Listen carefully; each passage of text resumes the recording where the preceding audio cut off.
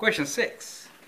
What do you notice about the coordinates on y-axis? That is very interesting, right? So I'll prefer you to write down the coordinates of points on y-axis and then answer the question. Okay. Here is my solution. So what are the points on y-axis? Can you tell me that? Well, y-axis is always this vertical axis. Do you see that y-axis? There are arrows on this side also. It moves in both x and y. X-axis and y-axis move in both the directions, right? Y-axis moves vertically up and vertically down. X-axis moves horizontally right and horizontally left, okay? Now, what are the coordinates on the y-axis? C and D, do you see that? So we have C and D on y-axis.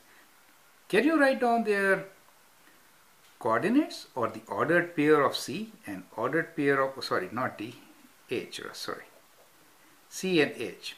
Can you write down the ordered pairs of C and H? Well, C is 0 for x value because you don't move left or right, but you move up 1, 2, 3. So 0 for x and 3 for y. How about H? 0 for x and 1, 2, 3, 4, 5 down. So 0 and minus 5 since you move 5 down, correct? Now what do you notice? You notice that x coordinate is same for them, right? The horizontal x coordinate is same, do you see? Which is 0. So points on y-axis will always have x equals to 0. X equals to 0 for points on y-axis. Can you tell me about the points on x-axis? Like the one we have here, the point is 5, 0, right? Y point is 0.